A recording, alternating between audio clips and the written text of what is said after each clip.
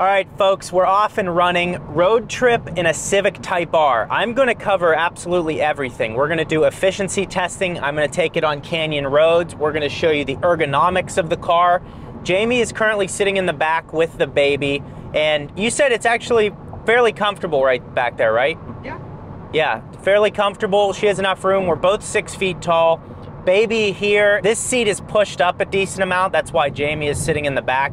But overall, with it in the comfort suspension setting with the adaptable suspension, it's actually pretty comfortable. 19-inch wheels, very thin tires. It's really not bad so far. So this should be a really good video. I hope you enjoy it. Should answer all questions you have about the Civic Type R.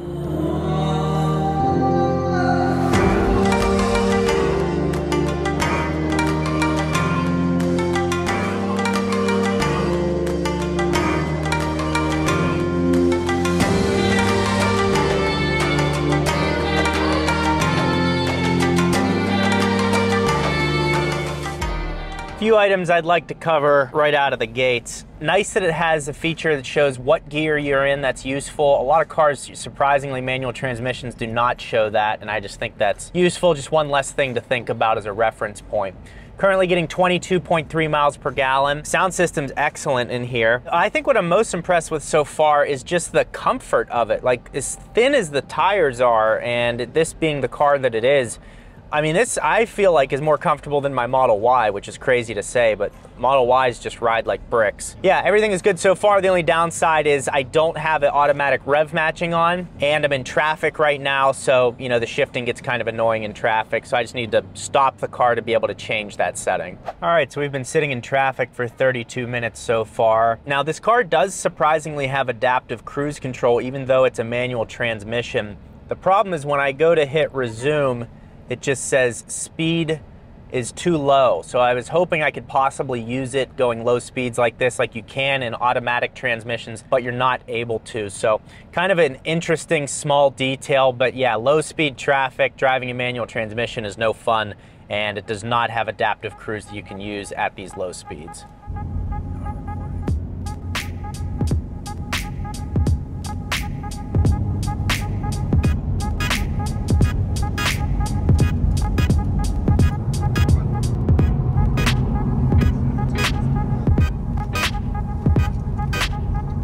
Type R made it to the Hyatt. I mean, it just looks right sitting out here. So we're in Sedona, spending the weekend here. Gonna do one of those timeshare meetings, but that's all right, whatever. Just completed breakfast, heading back. Boom, we got Tesla chargers, baby. Someone didn't know to put the plug back, but that's okay. We can get better every day. Tesla chargers are key. Yeah.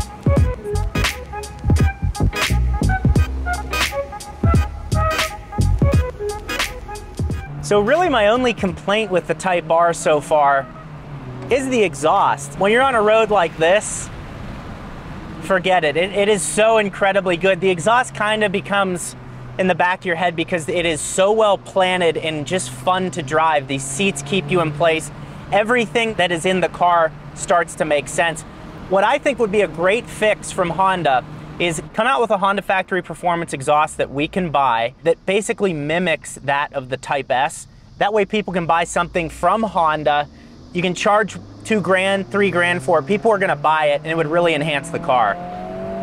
The brake feel is so incredibly good. There's just nothing like driving a manual transmission and the balance this has. The shift lights dialing up right in front of you brings me pure joy. We're able to put the family in here fairly comfortably. The Civic is truly the car of the people. From the bottom of the lineup all the way up to the Type R, it's a tough car to beat, and it's really gotten better and more expensive over time. But man, I'll say this about the Type R. You can go on a date and be disappointed. You can go to a dinner and be disappointed with the food. You can go to a movie and be disappointed with the movie. If you drive a Type R on a back road, you will never be disappointed. The Sedona road trip is coming to an end early. We're getting everything packed up here.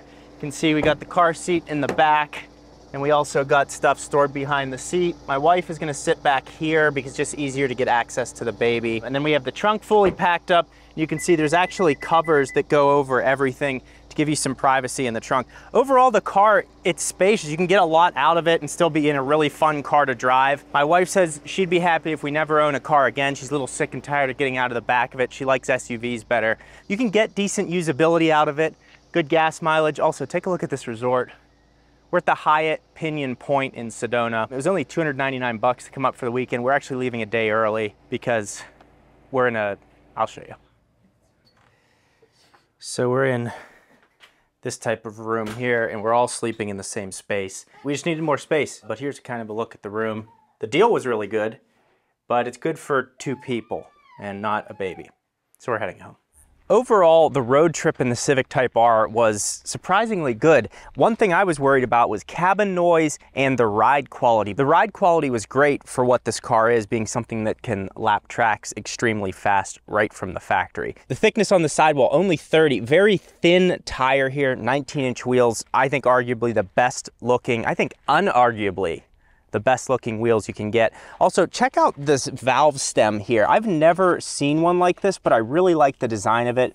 It gets out of the way and gives you easy access to it. I did set the tire pressure to exactly what they should be. So I think it was, let's actually check it out. It is 35 in the front, 33 in the rear. So I set that before we went on the road trip. And despite driving fairly conservatively, we only got 21 miles per gallon, which is, this is rated at 22 in the city. I think the reason we got such poor gas mileage, only getting 200 miles out of the tank, which was about 9.5 gallons of gas, I think the reason we got so little out of it was because 1, it was hot outside, 2, we went up to about 6,000 feet in elevation at one point. So you're really climbing hill, it's really hot outside, you're running the air conditioning, it just didn't do very well on gas mileage. But as far as usability goes, it's great. Now, what you may not like on road trips are the bolstered seats. They're very heavily bolstered. There's no lumbar support here. You can see you have this huge side support as well. But again, not bad. I could see it annoying you a little bit, but not bad.